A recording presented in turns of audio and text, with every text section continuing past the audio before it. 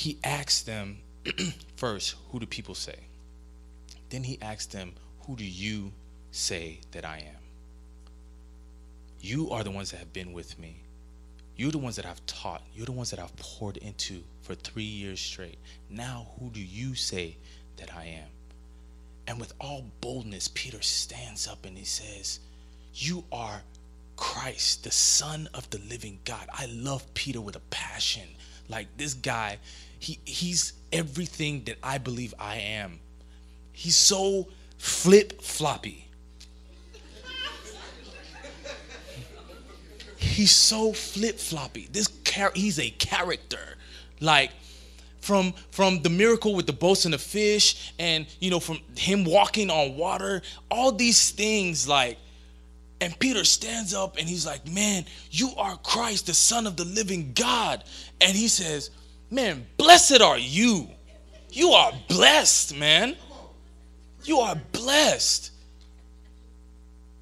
And now you're Peter, because he calls him Simon Bar-Jonah, which means reed, blows in the wind. Just goes like that, just like us. We're just kind of like,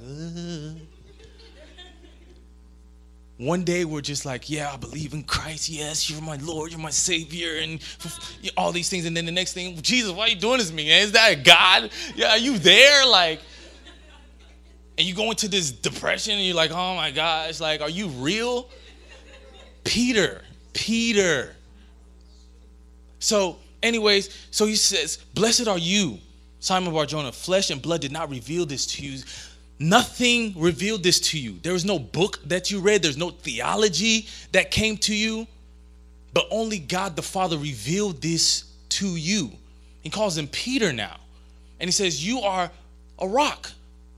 Peter meaning rock or stone, pebble, I don't know. But meaning rock, he says, now Peter, and on this rock will I build my church.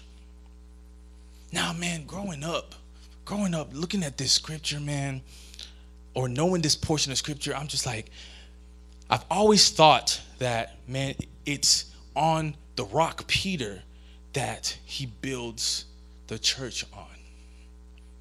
I've always thought that. I've always thought, man, because Peter, after denying him, being the flop that he is, after denying him 3 times, but, he is the one that first preaches the sermon. The Holy Spirit comes down on the day of Pentecost. Everything is wild, like miracles are happening. And we're thinking like, man, I'm thinking, whoa, like this is the foundation. This is the rock that Christ was talking about in this scripture that he's going to build the church on. But in studying and not in just really reading and understanding this portion of scripture, if we look at it, blessed are you, Simon Bar-Jonah, for flesh did not reveal these to you, but the Father in heaven. And I tell you, Peter, and on this rock I will build my church, and the gates of hell will not prevail against it. What we must understand is that Jesus Christ is our foundation. Jesus Christ is the rock. Jesus Christ is the bedrock of our faith. He is our foundation. So when Jesus Christ asks this question and Peter says, you are the Son of the living God, Jesus Christ says, you're right. And it's upon that revelation that God gave you that I will build my church upon.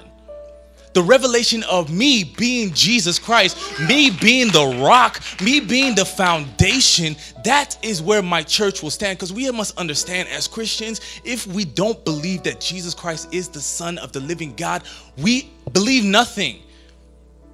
We have nothing. As Christianity, as Christians, we stand upon this foundation that Christ, Jesus Christ, is God. Jesus Christ is our Lord and Savior.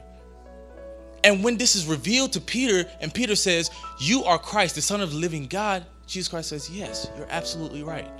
And at that revelation, that's where my church will stand.